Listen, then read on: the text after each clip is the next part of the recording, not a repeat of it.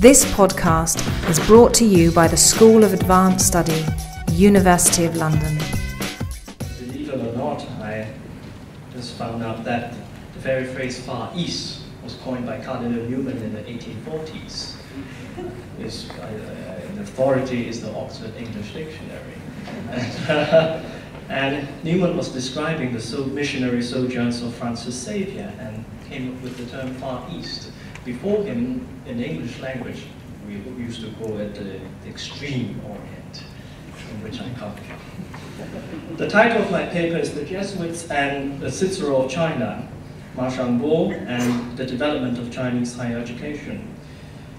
Another way of putting it would be how a former Jesuit took China a step forward.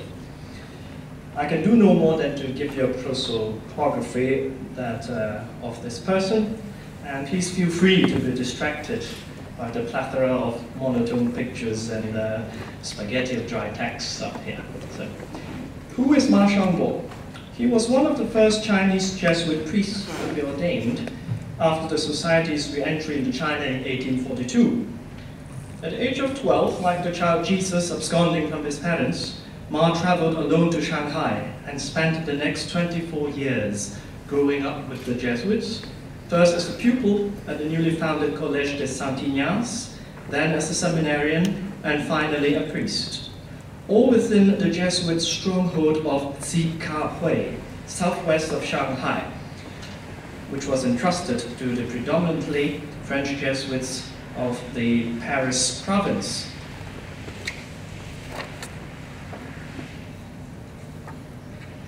Ma received a thorough classical education, learning Latin, French, and classical Chinese literature, but he took a special interest in natural sciences and mathematics.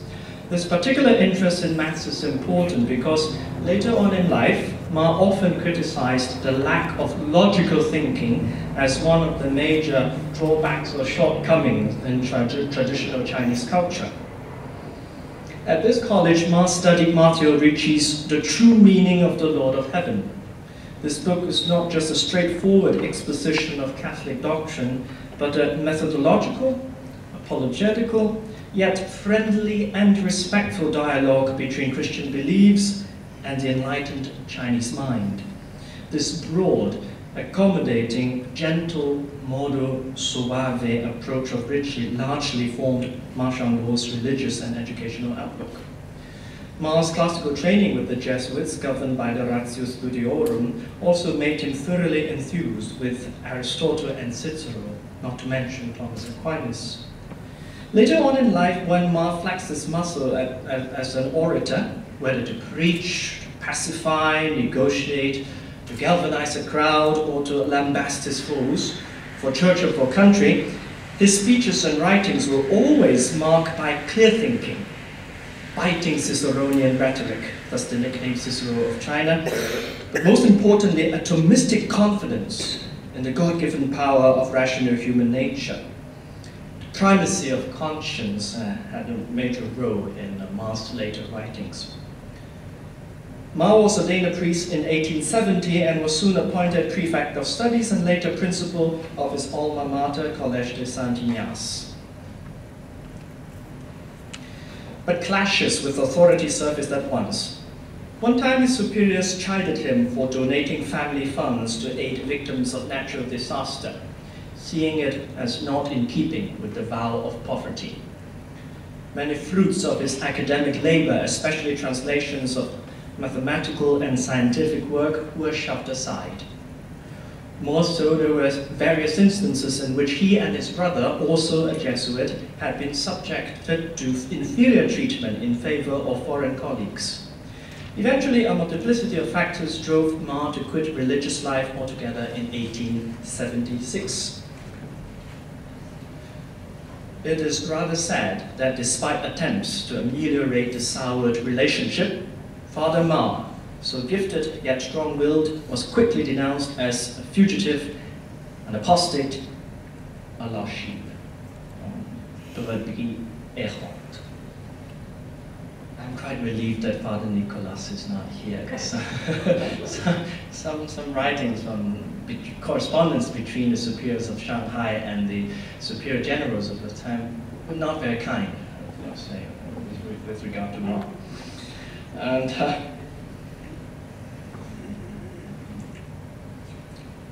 his desertion from the Jesuits was deemed more lamentable than the persecution of infidels on a mission. Ma Xiangbo's departure sent shockwaves through the entire chain of command, from Shanghai to Paris all the way to the Jesuit Curia. It triggered a radical review of policy and attitude towards the admission of Chinese students into the society. Now, could the internal motive of the Ma brothers' departure be some kind of an inferiority complex in face of French hubris? Well, Ma Xiangbo was reported to have said, "I have never been a French member of the society, and if you want me to be one, I'd rather not be a member at all." Psychological disgruntle aside, there was a bigger picture. Throughout the years of the studies in Cicero, under the shroud of the French protectorate, China was being literally eaten up from within and without, suffering from internal corruption of the Manchurian dynasty and from foreign invasion. The Ma brothers were broad-minded intellectuals with a generous heart, who could not stand idle and not give over the talents to salvaging their country on the road to perdition. National salvation then became the driving spirit animating the Ma brothers' subsequent political and educational endeavors. Unfortunately, we don't have time to review their secular accomplishments in detail. I just want to highlight Ma Xiangbo's visit to Oxford and Cambridge, where he noted the prevalence of Greek and Latin plays on campus and their emphasis on classical literary education, in contrast with American universities where practical or empirical sciences received more attention in the curriculum. The Ma brothers became convinced that China must reform itself through an intelligent appropriation of Western tradition and technology. As a Jesuit provincial once observed, the dream of these two brothers has always been to try to contribute to bringing China up to speed with the sciences of Europe. But my take is that the Ma brothers were not simply naive copycats, infatuated with everything Western. You would never see Ma Xiangbo dressed in suit and tie, for example. They were too smart for that. In fact, what they were really driving at is to reshape the Chinese mind so as to revitalize Chinese tradition with the aid of Western methodological reasoning. An illustration of this new modus cogendi would be their joint publication, the Ma's Grammar, which is the first comprehensive analysis of Chinese syntactical structure in modern history. It was obvious that their scholastic training as Jesuits made such project possible.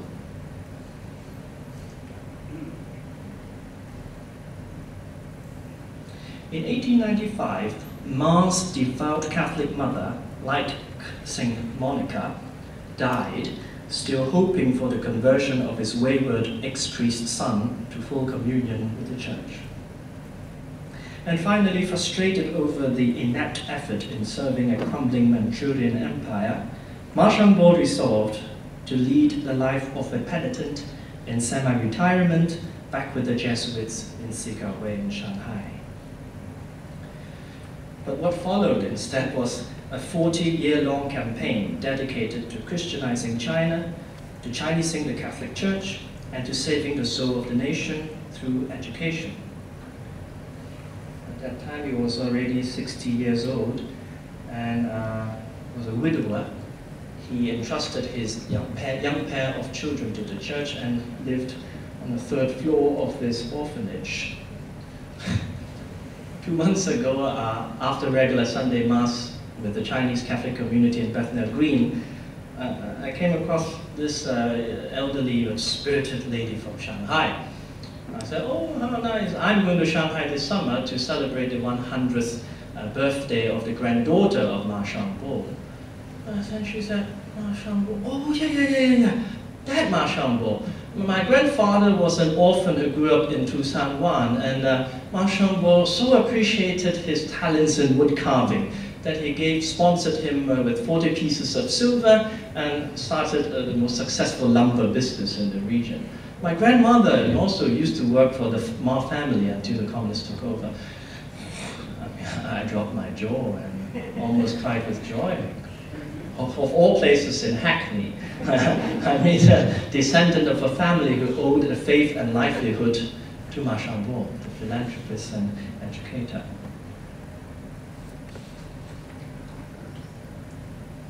Aspiring intellectuals, especially those who would later become colossal figures in China's reform movements, flocked to Cicero and begged Ma to teach them Latin, so that they could understand Western culture from within, so to speak. At age 64, Ma decided to donate his fortune to the church to set up an academy of higher learning aimed at educating Chinese scholars to meet the needs of a new China. Ma had the intuition that the old pedantic imperial system of Chinese civil service examination would soon be abolished, so he wanted to have a new form of education in place to accommodate this historic change. He sought support from the Jesuits, but the initial response to Ma's initiative was dubious, to say the least. In fact, nobody believed it would work. My French is not that good, but I think the last sentence says his request became a laughing stock. Nobody believed it would fly. Notwithstanding the cold reception, Ma went ahead and picked the name Aurora, Zhen Dan in Chinese, for the school, which symbolized the Orient and the dawn of a new day.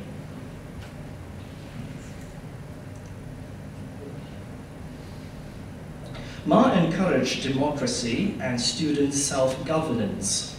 He laid down 3 principles for this new academic institution. First, esteem for science. Second, emphasis on literature and arts. His pedagogy, Ma, first of all, abhorred rote learning. His pedagogy, rather, was to make sure the students have a firm grasp of the rudiments of spelling and pronunciation, which would facilitate later autodidactic exploration. He was in favor of what today we might call the Great Books program, exposing students to masterpieces of Cicero and Shakespeare, with the hope that students would work on translations of Western books. Ma's proficiency in the modern languages was instrumental in bridging the gap between China and the Western world. He didn't have to wait for those often haphazard publications of translations before he could quickly transmit advanced knowledge to his students. But the third and most daring principle for Aurora is this: no discussion of doctrine, no catechetical discourse. Instead, he organized public debates on current affairs on Sunday mornings. This no religion policy may seem radically liberal at first sight, but in reality it shows great sensibility on Ma's part, because he was aware that the provision of education, especially in the French protectorate, could easily be misconstrued as a means of conversion or proselytization, which would directly defy Ma's intention of attracting and helping promising scholars regardless of creed and cult. My great-grandfather and his student helped founded a Chinese school for Chinese students to learn English in Hong Kong. It's called Jesuit College. And later on, they're all Catholics, these founders. And the Bishop of Hong Kong said, "Oh, why don't we invite the Irish Jesuits to help you teach English?" So they did. But the founders' original idea is, again, no religious instructions, for fear of giving the impression that we're using education as a means of just gaining saving souls. So my grandfather and the students all left the school in bad blood, really, and became a farmer. And here I quote, "Deeply influenced by his own rigorous Jesuit education and also his Chinese background, Ma designed a curriculum which reflected both the emphases of Jesuit education and his desire to transform Western knowledge into a Chinese cultural framework. The model that Ma chose was an academy in the classical Athenian sense, where mature scholars can gather, learn, and develop thinking philosophically, like in ancient Greece and China. The overall goal was to enculturate, not to indoctrinate, to foster independent, critical thinking, and not to train pen pushers.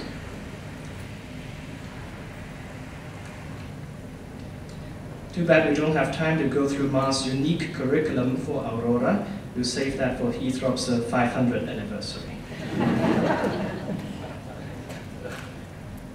But just very quickly, since it took me great pains to find this in Rome, so you see literature, philosophy, dead languages, living languages, that is Latin, Greek, and then French and English. Ethics, mathematics, natural sciences. Oh, one interesting thing is, although you can see it's ars gymnastica, but what it actually means, in reality, what they provided was military training.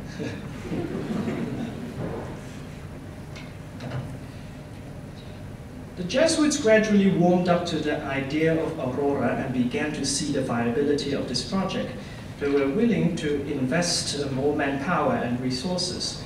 However, some fathers still could not get over Ma's complex background and remained a bit suspicious about him. But in my opinion, this sentiment is slightly ironic because, after all, Xiangbo was the kind of super erudite Renaissance man that the society themselves have created. And I would add that it's precisely thanks to Ma's departure from the society, plus his 20-odd years of globe trekking, that we owe this joint venture between Ma and Jesuits in ushering a new era of Chinese higher educational reform. Everybody still look rather content in this picture, but who knows what's going on in their mind. So Xiangbo was seated at the middle.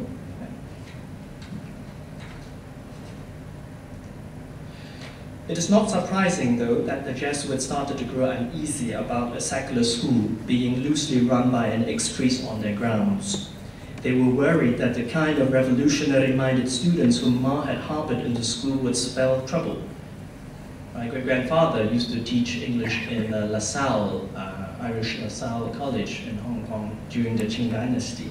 He was one of those revolutionary Gaga types, so they demoted him just to become a clerk, so to speak.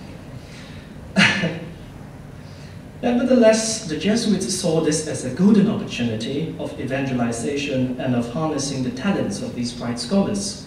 So the fathers gradually took over the management of the academy. But then troubles set in. The students protested against the French Jesuits' growing interference in the democratic administration. They also resisted the religious influence that the Jesuits were beginning to exert.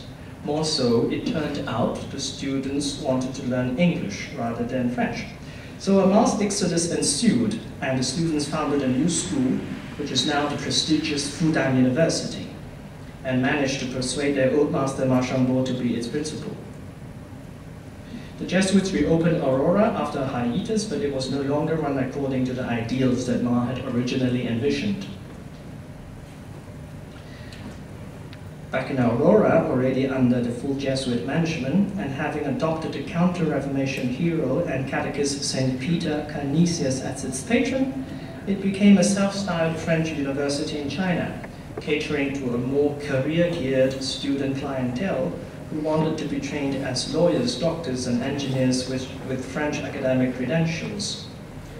I'm thankful for Christian for having mentioned St. Joseph University of Beirut, which was also under the Paris province. And when you looked at the curricula, you can see a lot of similarities and parallels among them. Aurora's prestige and success was followed by another Jesuit university called the Institut de Haute Études et Commerciales, built within the British concession territory in Tianjin. This emerged to become the top private university in northern China. It had one of the most advanced natural science museums, where the Jesuit Heythrop College made his name. Meanwhile, Fudan, that splintered off from Aurora, achieved high level of academic freedom and brilliant scholarship, but it in general did not follow Ma's original ideals. It basically followed a utilitarian agenda aimed at training students well-versed in industrial and commercial skills. And this is the line from the university anthem: academic independence, freedom of thought, unencumbered by the entangling web of politics and religion. There he is, Ma Xiangbo, and he's seated in the middle with age 96, with graduates of Fudan. The rest of Ma's life from this point on was marked by yet more attempts at national salvation, especially at the critical juncture of the birth of the Republican China. But the three main major contributions to the cause of higher education in this last leg of his life were being appointed president of Peking University. He sent in a request to Pope Pius X to the Holy See to establish a Catholic university in Peking, and the proposal of a national Chinese academy based on the model of the l'Académie Française. In fact, he was able to gather those 40 famous immortels chinois to form this academy, but it later folded because nobody was up to par to that kind of foresight and avant-garde thinking that Ma had.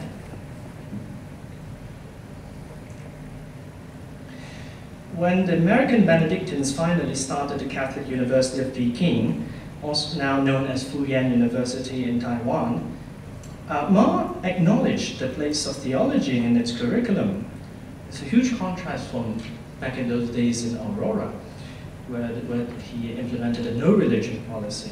Now he asserts that both theology and science are based on God's orderly universe, and both are able to demonstrate the one true source of all things.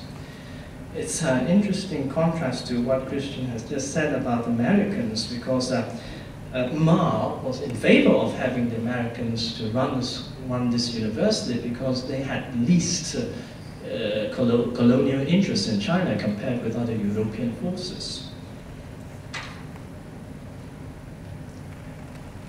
Ma strenuously took up the fight against the Japanese army with his pen brush.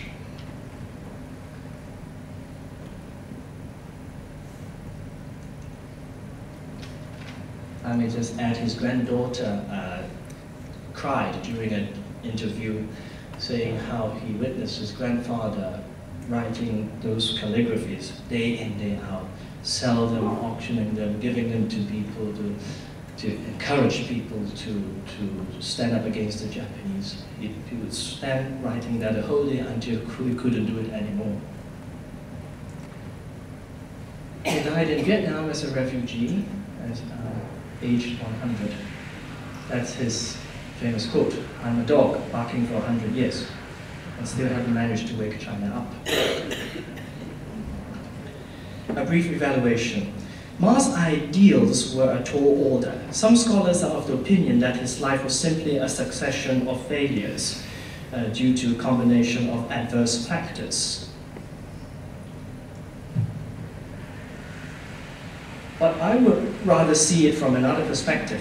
Throughout his multiple attempts at developing the best form of education for a new China, to train critically minded people to navigate through the muddled water of crises and national disasters, one can discern a general movement from a more Cartesian, rationalistic attitude towards education at the beginning, such as back in those days in Aurora in Shanghai, to a more humanistic, integral approach that goes beyond cultural idiosyncrasies, aiming at transcendence.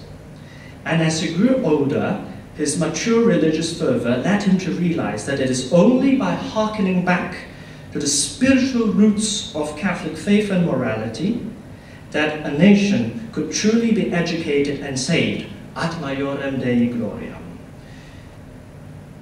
The Ignatian ethos and Matteo Ricci's pioneering spirit were never lost on Ma Xiangbo, who, in my opinion, lived and died a Jesuit at heart. Thank you.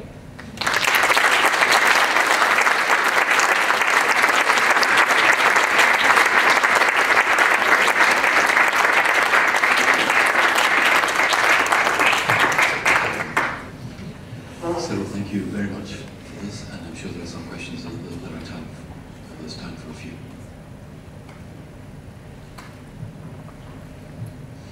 Please be lenient with your questions. I'm only a student, you see.